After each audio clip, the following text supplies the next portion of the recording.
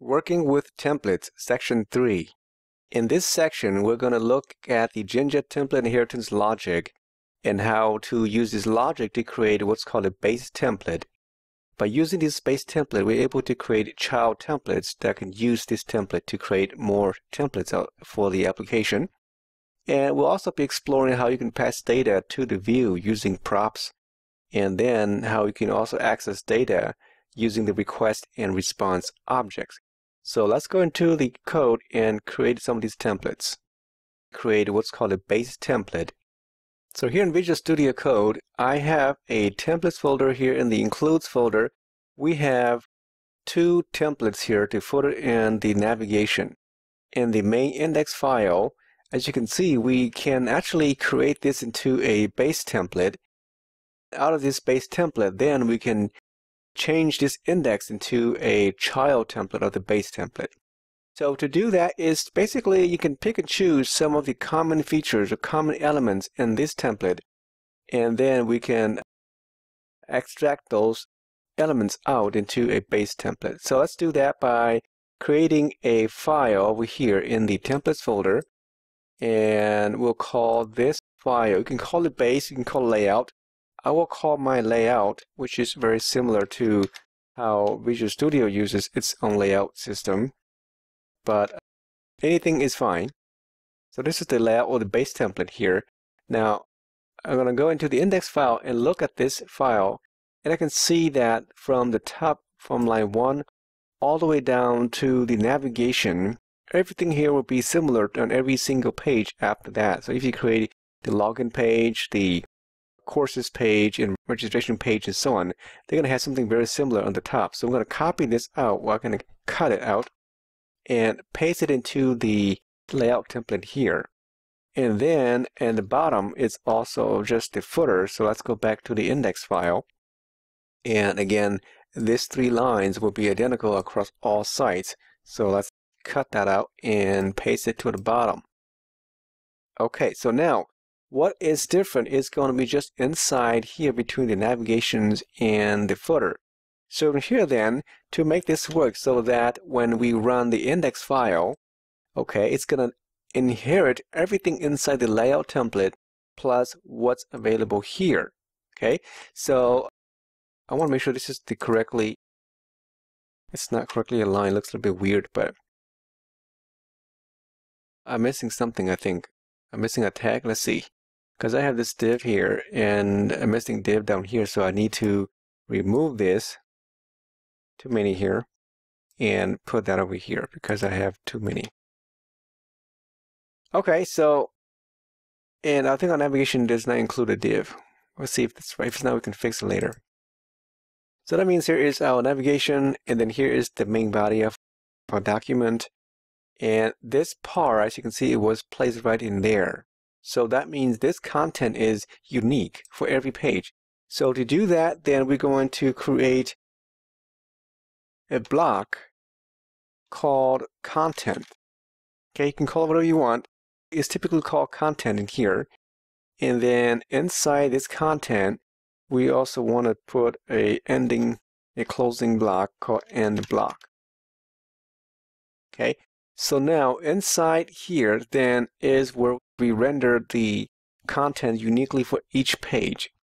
And let's save this, and then back in the index file, now we want to inherit this layout page. So on the top here, we want to issue the command that says extends the layout, and you put it in the string quotation marks, layout.html as the base template.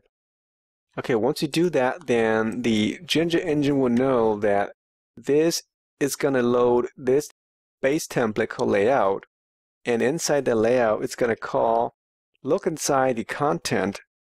So we need to put the content here again, so block content. Now that content keyword must match the content keyword in the base template. And then we'll close it down here and block. Okay, so now, as you can see, it's going to look inside the base template layout for a block content or variable called content, and then it's going to inject all of these inside here to this template area here. Okay, so that means it's going to inherit everything here from line 1 all the way down to line 25, plus where it's going to be rendered inside line 18 here, which is the index content here. Okay, so let's save this file for now, and let's save both of them. And go ahead and run this file. Let's go into the command line here. I want to activate my virtual environment. And then go ahead and run. Hopefully there's no error. Okay, looks good. Okay, I'm going to go to the browser and refresh this page. Okay, so we got some error. N block, I mistyped that one, so well, it's easy to catch. Let's go back and fix that. So I N block, that's mistyped there. Save that, go back to the browser and refresh. I still have more error. Did I not save it? Probably have another typo there somewhere. Okay, let's go and check it again. Save that. In the index, I might have a N block again down here. I wish that can correct itself, but guess not. Okay, save. And reload again. Okay, so you can see everything comes back just like normally before. Okay, it looks good. It's seamless.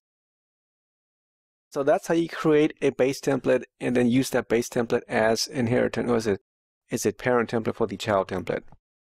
So now we can go back in here. We can create multiple templates as well. Eventually we will do that, but for now I want to go over again. So this is the child template, the index is, and we need to extend the layout template, which is the base template up here on the top. And then in the body of this template here, we need to issue a block command to match the content that is set inside the layout template. So whatever we call here, it must match inside the child template.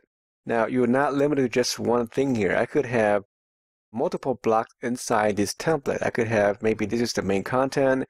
I could have another block in maybe on the right rail, or maybe even in the footer, or in the navigation, or anywhere else on the page. Is completely fine.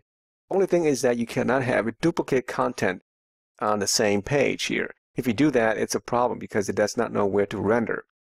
And so there are other ways as well to render that. If you want to do it, then you can do something like this. For example, I can put expression down here, and if I do this, say self.content, if I call that, then it should render this content twice inside here. So by using this function method, you can do that multiple times, but you cannot use the block to render that in more than 2 places in the same template. So let's just see if this works here. I'm going to save this file, go back to the browser, and refresh this, and you see that this is rendered twice because this is the body of the index page.